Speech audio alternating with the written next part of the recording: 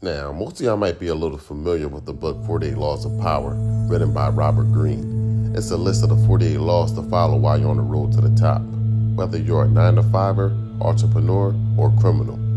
Eric Von Zant Martin survived the game for over 4 decades by following these 6 important laws. Now let's talk about it. Now, the first rule was law number 1, never outshine a master. Now, we all heard it from somewhere. Now, since a youngin', he shut up and listened to the OGs around him. He waited his turn and played the cut. He never made anyone above him felt like he was a threat. On your way to the top, the last thing you want to do is spook your superiors. Remember, everyone wants to be the man. If whoever pitting you on feel intimidated just a little, they can limit your supply. Little to keep you down, just enough to keep you coming back for more. You want to keep your superiors comfortable enough until you get that promotion. Law number 2, never put too much trust in friends. Learn how to use enemies. Let me repeat it. Never put too much trust in friends. Learn how to use enemies. That's what he did with the South Side Crips. Business was business.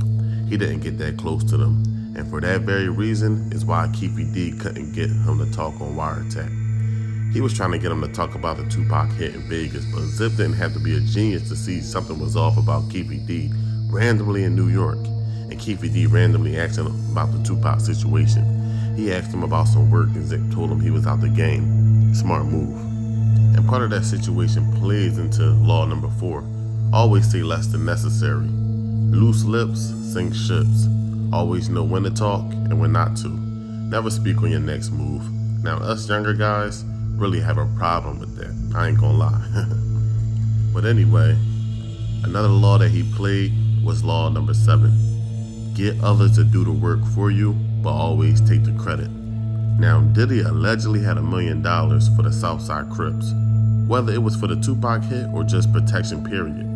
Keefe D and the South Side Crips put in all the work, and Keefe D might even take the fall. Zip got the $1 million check though. Get others to do the work for you, but always take the credit. Now, law number 18, do not build fortresses to protect yourself. Isolation is dangerous. He had the money on the East Coast and West Coast, so he had a crib on each coast. He kept his ears to the streets. Isolation could be dangerous, just like I said.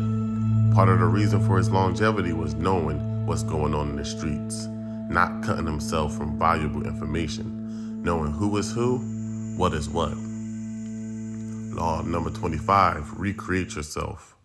Of course, to stay on the throne, you have to make adjustments. Just like Kobe developing that post game and learning a bank shot from Tim Duncan. Zip couldn't be the same Zip for 40 years, especially in the streets.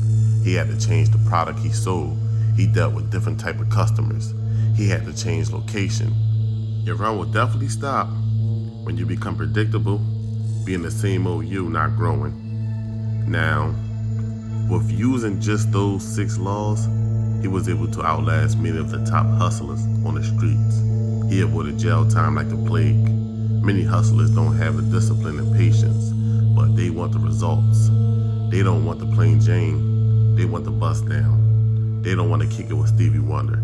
They want to be in the club with Bobby Brown. You'll see him as just a normal guy walking his dog, not knowing he's the guy that you're working for.